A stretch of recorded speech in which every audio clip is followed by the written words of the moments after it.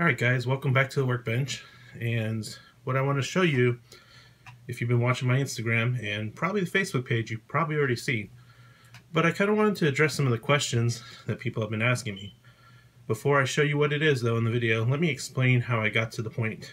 So right in front of you in the video you'll see two different little kind of micro nano-ish quads. Now I've been trying different things, experimenting. This is a class that I don't have a lot of experience in. I've flown a lot of 5-inch, a lot of 4-inch, and a lot of 3-inch quads, but anything smaller than that, there's a different learning curve to it. And it's not the flying part, it's the building part. It's the speccing the components, the sizes, just kind of learning what the gear can do. So we'll start off with this little guy. And depending on how long you've been following, you've probably seen pictures of this. This is a brushed nano quad that I had tried to do, and you know, I was inspired by some other people that were doing these things. Rotorius FPV has some pretty nice ones. In fact, I have one of theirs. I have the Spark, which, to be honest, their stuff is so good. That's part of the reason why I gave up on this, is because I figured, you know, I'll just go buy a Rotorius FPV version of a brushed quad if I want to fly brushed. He pretty much knows his stuff. So anyways, I tried this, and it was going to be called SCX-90. As you can see, it's X-shaped, has an all-in-one camera, and 8mm, 8.5mm brush motors, along with a hovership flight control board that has the speed controls built in. What I learned about this is that brushed motors in particular are not that powerful, and you have to be very careful with weight. So I actually built a couple of these and had to whittle the weight down to get it to work, and it just never performed like I wanted it to. Then, more recently, probably in the past couple months, I don't remember exactly when, I decided, let's just do something really simple, but let's go brushless. So I came up with a single plate, and I called it the MSX for Micro Simple X. And the idea behind this was that I would just bolt on some Rotorex 1105B motors, an all-in-one 10-amp speed control, and something like a Furious FPV, what do you call this thing? The Pico BLX, and run that. So I ended up building that, and I've been flying that, and I've been having a lot of fun with it.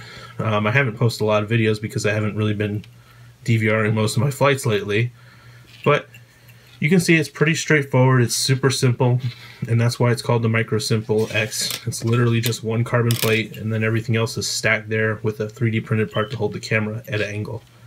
But obviously, this is really not my style. This is still more of a learning platform for me. This was just to kind of check out the technology and get my feet wet when it comes to these micro brushless setups. So I wanted to do something that was genuinely Space Cowboy.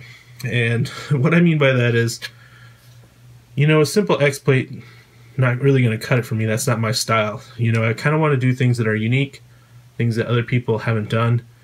And my philosophy is a little different. And if you're familiar with some of my quads, like, for example, sorry, I got these cables on here that I need to solder in. This XLR-2 that I'm building right now, I kind of have my own unique style, and I spent a lot of time on this, trying to come up with something that's not only functional, but has a nice form that's pleasing to me. So, XLR is one of my current lines of quad frames. I have 3. I've got the 4SL, which is the super light 4, which a lot of people think the frame's meant to be super light. It's light, but it's not supposed to be super light. The lightness comes from having lighter motors. Whereas traditionally we were running 2204s and bigger motors that were heavier, this will come out a lot lighter because it's using 1407s or 1408s. And then of course I also had the original XLR-4, which used 1806s. But you can see, if you look at each one of these, you kind of have this kind of vertical plate that holds the camera in, and the antenna in the back, and it's got like a certain style to it, and you can see that in these two frames, that they both kind of follow that same kind of shape in general.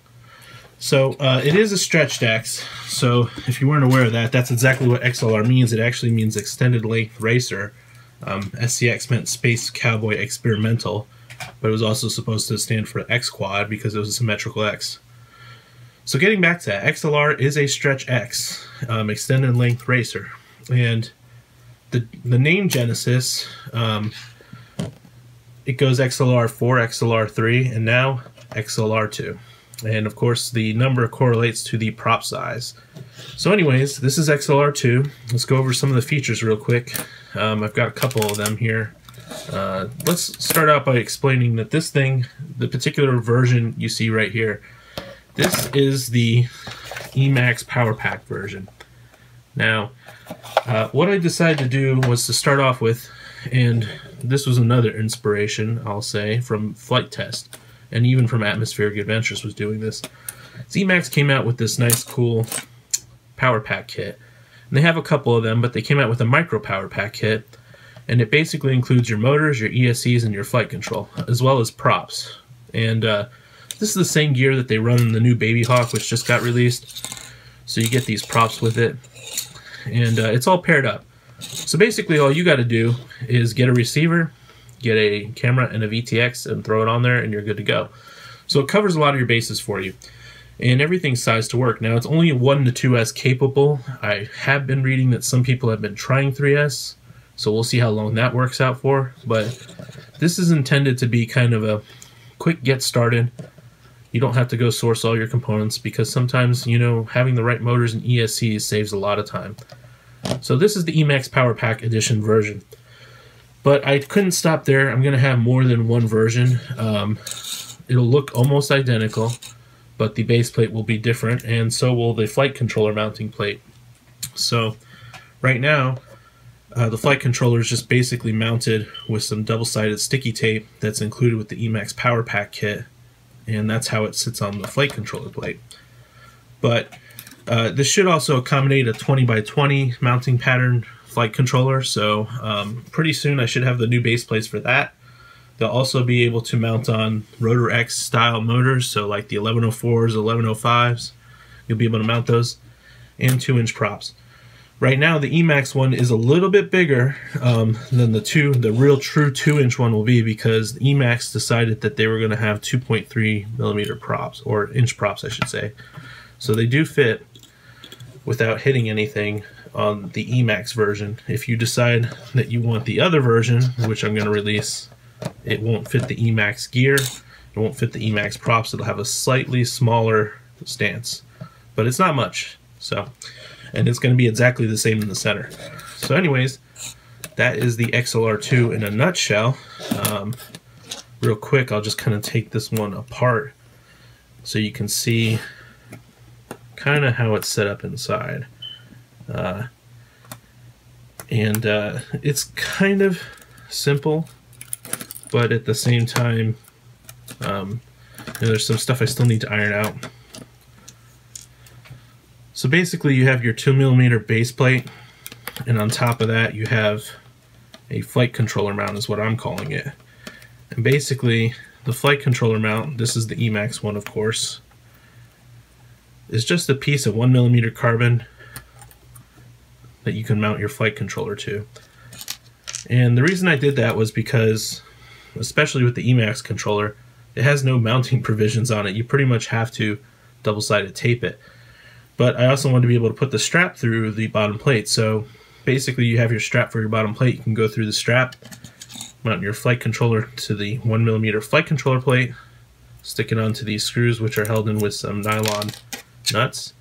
This is all nylon hardware, by the way. So you put it on like that, put on your standoffs, wire all your stuff in, and then of course you got your XLR style pod, which goes on top. And kind of want to show you that too. So give me 1 second, get the standoff on here and kind of show you how this all slots together and explain a little bit about it. Hopefully I can find my extra camera. If not, I'll just explain with words. So anyways, this is the XLR-2 pod, and it's all 1mm carbon, and this is all to keep it lightweight. So something I learned from doing the micro quads earlier like I said, was weight is an issue. So part of the goal was to keep this whole thing light. So everything's either 1mm carbon or 2, and the only thing that is 2mm carbon is actually the base plate. Everything else is 1mm. So what you have here is a camera plate. This can mount approximately a 16 by 16 millimeter camera of any type. So what I'm using is the detached FXT combo, which has the camera and the VTX is up here. But something like this, which is a VM275 or a CM275, it depends on where you're buying it, I believe, would also fit as well. And this has the VTX built into a second plate. That will fit on there. So I've done a unique, what I think is a fairly unique mounting method. Oh crap, I'm spilling these everywhere. Anyways, I don't know how many of you guys go to the craft stores. Basically, what I've got here is a big old bag. Let me close it up so I don't leak any more of them out. Big old bag of rubber band-like things. And these are actually called rainbow loom bands. If you've been to a Joann Fabrics or a Michael's craft store or Hobby Lobby or whatever, they have this toy for kids called Rainbow Loom, and it's basically a pegboard that you weave little rubber band type things together. So I've been looking for the right size rubber band for something I wanted to do, and it turns out that these are probably the best, and they're cheap. I think I paid $4 or $5, and there's 600 of these in here, which obviously I don't need 600, but I have them. So these bands are pretty strong. You can stretch them quite a bit. You can see that's pretty far. I mean, that's a 1 inch maybe band. I'm going to stretch it. Well, let's see, 1 inch. 1 square is 1 inch, right? That's about a 1 inch band, right? Boom. 4-to-1 stretch ratio. That's a pretty strong rubber band. So how this works is I've got the camera mount and it's carbon. So what you want to do is you want to put a piece of double-sided tape or a piece of foam or something on the back side, and then you stick your camera on there, and you notice it's got this little kind of loop thing to lock the band on, and you can wrap this around your camera to hold it on. So you can pretty much just keep rubber banding it on there as many times as you want, and that'll snug it up, and hopefully it'll act like a vibration damper. As you can see, I can move this around and it's not really going to go anywhere, but it's nice and solid in there for the most part. So that's my camera mount. That's how it works. It's pretty simple. You can take this rubber band off, and the way it assembles is it slots into the side plates, which as you can see are very XLR inspired, especially in the front. The back's a little different. I did come up with another new way to attach these. If you remember XLR-4, you'll know that I had lots of hardware to put these things together, and kind of as we've downsized, as part of the goal to keep making each version lighter, I've also reduced the amount of hardware needed to put it together. So right here I've got both of these side plates holding onto the camera plate, which fits in the slots, and then I have the top plate, and basically these fall through here, and then this thing slides forward and locks it all in.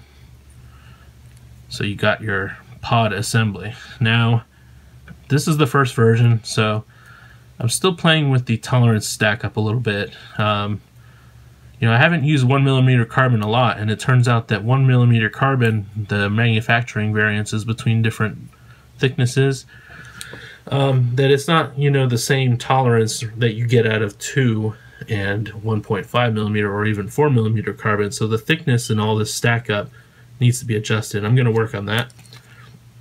But once you've got this all assembled, it basically just sits down in here, and the two little vertical plates lock into, it's probably going to be hard to see, but there's two little kind of tab slots on the front and the back that those lock into that keep them held in. And then of course, whatever I do with the screws, you just put these 3 nylon screws in, and that kind of holds it all together. And it's pretty straightforward. And again, this is actually pretty lightweight. When I was designing this, You know, after the first time of designing the brushed quad and learning that the weight made a huge difference for the brushed motors, I went through my CAD program and I started inputting material properties. So from Armatan, I was able to get the density of the carbon, and actually they publish it. It's pretty well known.